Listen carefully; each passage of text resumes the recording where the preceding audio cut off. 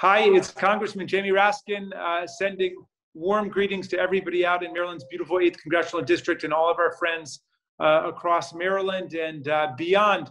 I'm back here at the beginning of April with my favorite time of the week, Local Hero, where we get to recognize the heroes in our midst, the people who are getting us through the multiple crises of our day, especially the plague of COVID-19.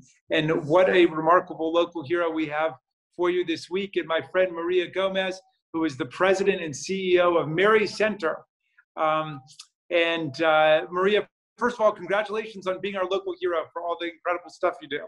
Oh, what a privilege, Congressman. This is really great. I was just so taken by so many heroes, though, in this area, doing such great work, Well, yes, indeed. It's remarkable what's been going on. And we got some airtime this week when the second gentleman, the husband of Vice President Kamala Harris, decided to come and visit Mary Center in order to showcase the investment that America is making in community health clinics across the country through the American Rescue Act, and to focus on the importance of doubling down on COVID-19 vaccines and also public health measures. So that's quite an honor that he decided to do it all at Mary Center, and it was thrilling to come over and get to see you. How did you experience his visit there? Oh, it was so wonderful. First of all, I want to say personally, thank you so much, Congressman Raskin, for being there, for your presence in the midst of everything that you have gone through this year. It is truly an honor to have you present and to consider me as a hero. You are the hero, honestly. The second gentleman's presence was, first of all, an honor. To acknowledge, I think, for our staff that have been on the front lines and have suffered so much in regards to COVID, in regards to all that I mentioned at that meeting, in regards to the whole issue of what our African-American community is suffering in terms of the injustices that are happening now. In addition to the fact that, there was in the beginning a lack of PPE, a lack of equipment for us to be able to really, implement all that we needed to implement. It's just a recognition that our model really works, and that when you look at healthcare, you look at education, you look at social supports for families, you really are addressing all of the disparities that our low resource communities have in our community of color. So his presence really, justified so much of what we've been doing for the last year, but also just, what we've been doing for the last 33 years. And let me go to that, because it has been a 33-year investment of your life and your heart and your mind in building this amazing community institution. Tell us how Mary Center got started, because I know you were just serving a relative handful of people, a couple hundred people. Today you're serving 60,000 people. And tell us about how you first conceived of it and how it was built. So I think that first of all, I just, as an immigrant, so privileged, Congressman, and this is an example of what immigrants in this community, that we can look forward to, right? To so many immigrants, just like immigrants in the past, just like your forefathers and all of our listeners' forefathers. But I think, having had the privilege of getting an education, which I would have had back home, and being able to pay it forward, right? So graduating from Georgetown and having had several jobs, both in the federal and in the private sector, I decided to come back to community during the time when the war in Central America were really, really hot, right? In Salvador, Guatemala, Nicaragua, and all that, and the big influx of immigrants coming in here at that time in the 80s. And to make a long story short, I felt like, where do we start? There's so many needs. And I knew that young parents or expecting parents was really maybe a place to start. And with the help of so many people in the community, we were able to, take on a program that another entity did not want carry on anymore because they were concentrating on the homeless, and that population was the pregnant women. And so we were able to start the Mary Center really concentrating on pregnant women and being able to give them the sanctuary that they needed, as many of them were crossing the border and got raped around that time and ended up pregnant. And so it was just a place for us to be able to have that sanctuary for pregnant women. But it was also at the time when HIV/AIDS was really very big, also in this, particularly in the city in DC. HIV was really big, infant mortality, mortality for pregnant women. And all of the things like diabetes, hypertension, all were very, very, very poor in the city, and also in the suburbs with some of our low resource communities. So we started the program concentrating on pregnant women, and little by little, through the community, by listening to the community and listening to our providers, we started providing pediatric care and then home visitation. And then when we were able to become a federally qualified health center in 2009, we were able actually to bring in the whole family. So we were able to bring the parents and the grandparents and everybody. And so now we're, 33 years later, we are a health center that is a federally qualified health center. We're able to actually see the entire family and to see them in a model that is really not just healthcare, but also supporting their needs in terms of housing and education and food and those kinds of things, but also education for both the parents and the children. So that's really the model, and I think that's the model that the second gentleman really enjoyed, right? That the ability to have a model that really took into fold the entire community, the entire family.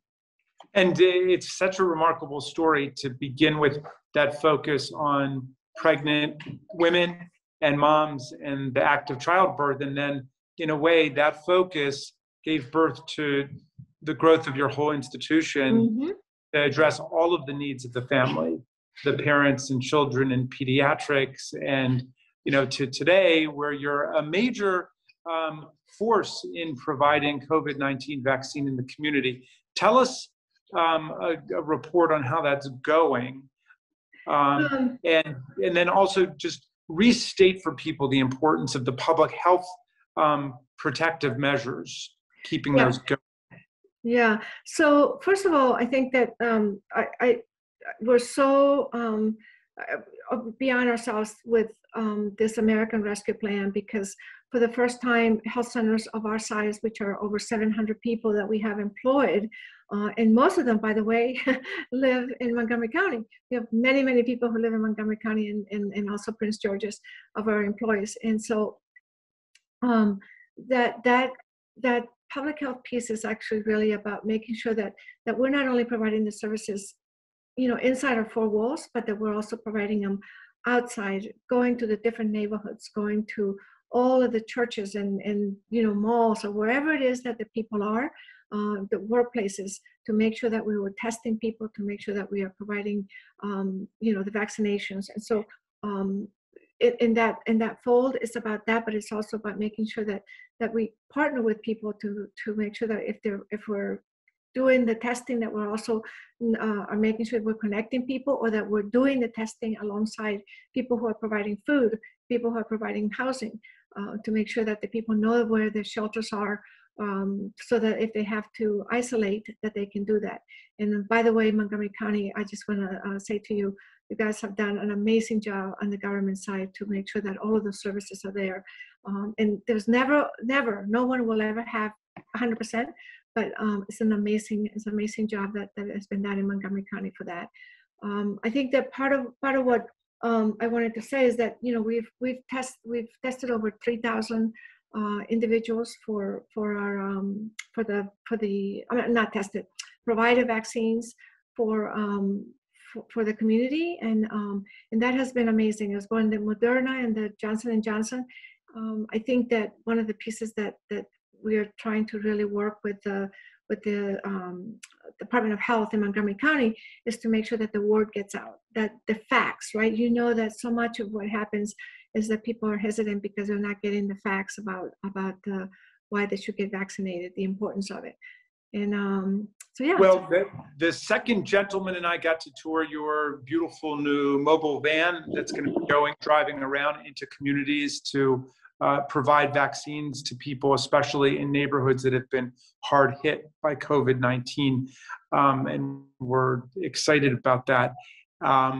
So thank you for helping to get the word out that people need to, maintain the masking in public, maintain the public distancing, because there is a surge that is coming now because of spring break and because people think that we're close to the end of it. We are close to the end of it, but that means that people need to be extra sure to use their masks until you get vaccinated twice and you've, gotten to that point, and then still you keep the masks on until everybody through it, right? Exactly. And I just want to give you an example of like states like in Michigan. I've seen in the news now that Michigan, who has lifted the requirements for masks, the surge is just going up tremendously.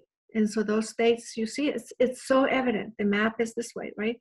Stop, you're wearing the mask, stop doing the distance and stop washing your hands, and the travel, right? The travel is another thing. Mm-hmm. Well, so Maria, we're marking a lot of things today. We're marking this great visit that you received from this political luminary nationally who came to Montgomery County to see Mary Center. We're marking your new offensive in the fight to take down COVID-19 and to crush the disease.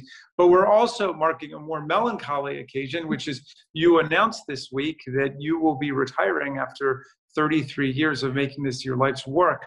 It would make me really sad, except nobody deserves a break more than you do. Tell us what you're going to be doing, and we trust that you're going to be real close and you're still going to be a vibrant part of our community. We sure will. And I think that, I think my family deserves it, right? I have a child in med school, and she's in her second year, and I think I owe it to her and to my husband to spend time together, more time together, as you know, more than anyone else, how valuable life is, and we need to take time with our families. But I think that this will also give us the time for me to really step out of the busyness of running a business, which is really what Mary Center is at this point, with a $72 million budget, to really step out and to really look at what are the things that are in my heart and why I started all this work. And I think I want to spend more time on really working on what can I do on this whole voting thing, right?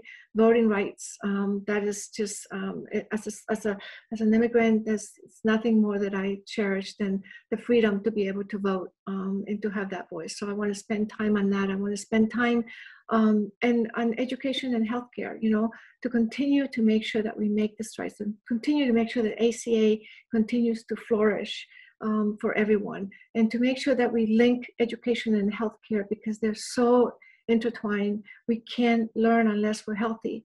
And when we're healthy, we can find jobs and we can learn better, and we can have jobs that actually give us insurance. So I want to spend time on that.